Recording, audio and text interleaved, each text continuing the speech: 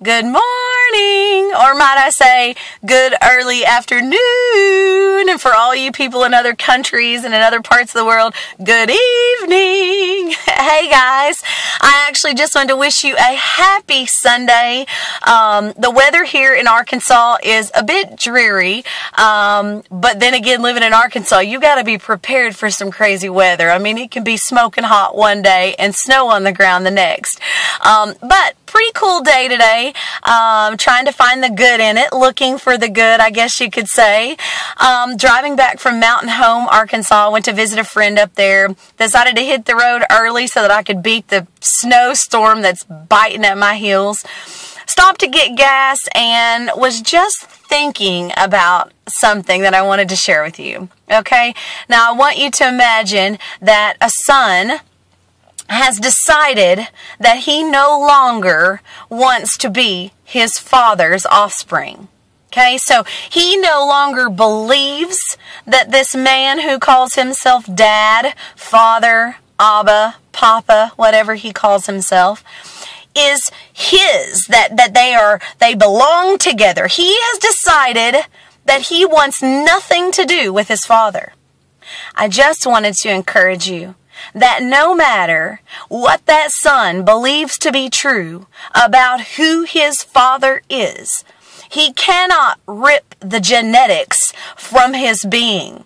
He cannot go to the doctor and say, I no longer want to be from the same DNA that I was birthed from. And then the doctor be able to actually tear apart his DNA and make him no longer a son. It's not possible. Now, in his mind, he absolutely can believe and think and choose and make decisions based on what he's chosen. But nothing that he does can take away his sonship. Maybe you've been taught that your behavior makes God come closer to you or further away from you based on the level of sin or the level of goodness or evil that is associated with it. But I just want to encourage you that God's not messed up about your mess, and He's not going to love you anymore based on your goodness. He is your Father. He is your Abba. He is your Papa. And He loves you as such.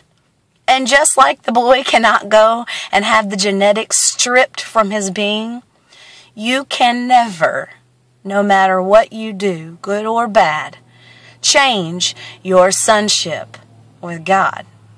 Now, this can be quite offensive because you may have chosen that you don't even believe in God, that you don't give a rat's butt about who He is or the fact that He even exists. He's still your dad.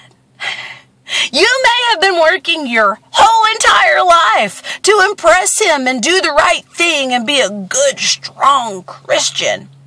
His love doesn't change based on your actions, based on your works. So today, I just wanted to encourage you that there's no place that you can go that He isn't already, because He lives right in the center of your gut. And that's good news, because that means that even when we fail, even when we make a few unhealthy decisions, that He doesn't scatter away like a scared rat on the streets of New York City. That means that even when you try your best, even if it's not good enough for what you believe is good enough, He's still your dad. There's nowhere you can go. There's nothing you can do. And there's no mindset that you can have that will change your sonship. So, love you so much. Happy Sunday. Word.